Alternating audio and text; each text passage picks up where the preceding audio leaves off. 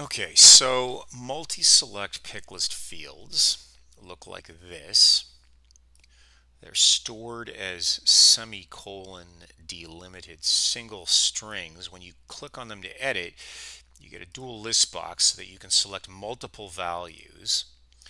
The values themselves are established on the field definition. So if we go take a look at the field definition for this field called fruit, you can see that there are these 5 available values. And Flow has never been very good at manipulating multi-select picklist fields, but we've got a new action here called manage multi-select field. Let's take a look.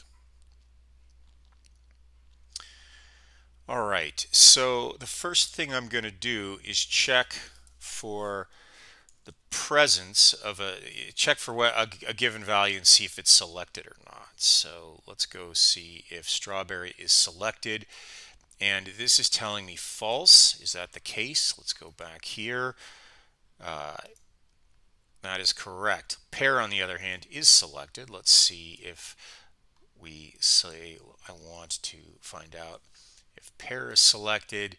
Then my flow returns true. Okay, that sounds good. Now let's select an additional value. So let's say we want to make strawberry one of the selected values, and you can see here that it has been added. And if we go here and refresh, you can see that strawberry is there. Now let's remove one. Why don't we take apple out?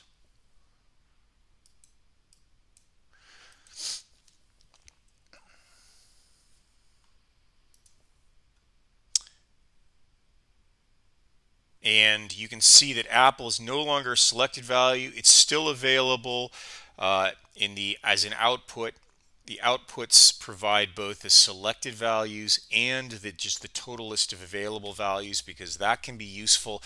Getting these in the form of a list of strings allows you to pass them downstream to something like a quick choice and put them into pick lists or iterate over them using loops. So lots of capabilities there. Let's take a closer look at the inputs and the outputs of this action. You first start by specifying what kind of object you're working with.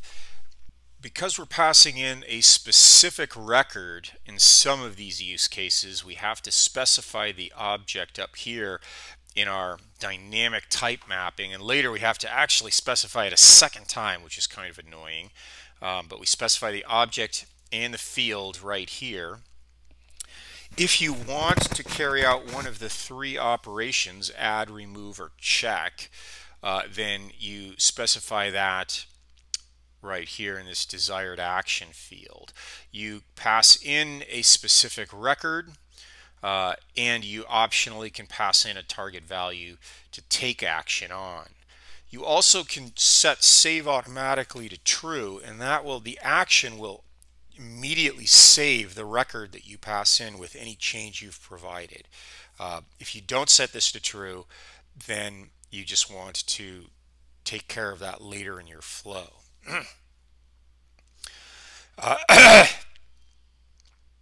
As is usually the case, you don't have to use advanced.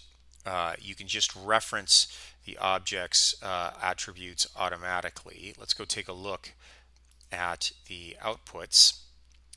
So there's basically 4 outputs.